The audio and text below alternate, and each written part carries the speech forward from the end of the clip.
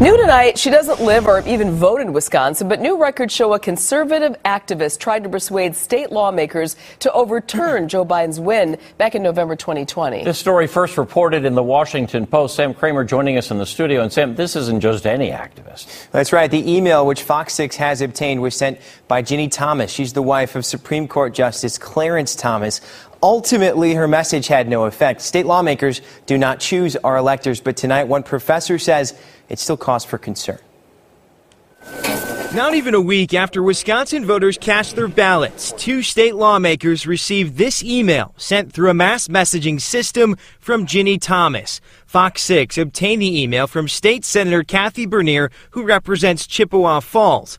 Thomas writes in part, "The U.S. Constitution gives you an awesome responsibility to choose our state's electors and fight back against fraud." She urges Bernier to stand strong against political and media pressure, adding, "Please take action to ensure a clean slate of electors is chosen for our state."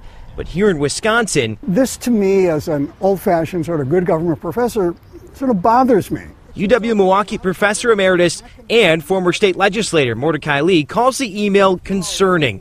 He notes after the Wisconsin Elections Commission certifies the results, the winning party chooses its slate of 10 electors. It's a little odd that we hear about Trump supporters saying we want the state legislature to decertify the election, because the state legislature had never certified it in the first place. They had no role. Lee also points out the results were confirmed at every level, including the Wisconsin Supreme Court, despite challenges and claims of fraud. He lost in a recount, he lost in the certification, he lost in the appeals.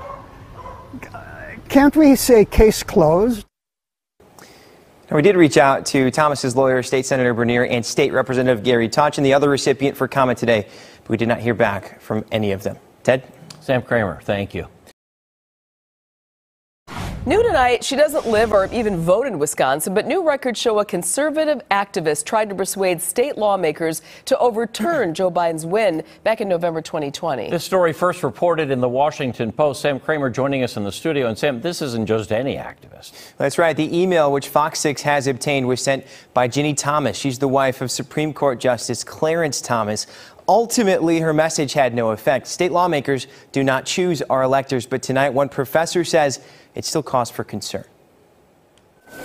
Not even a week after Wisconsin voters cast their ballots, two state lawmakers received this email sent through a mass messaging system from Ginny Thomas. Fox 6 obtained the email from State Senator Kathy Bernier, who represents Chippewa Falls.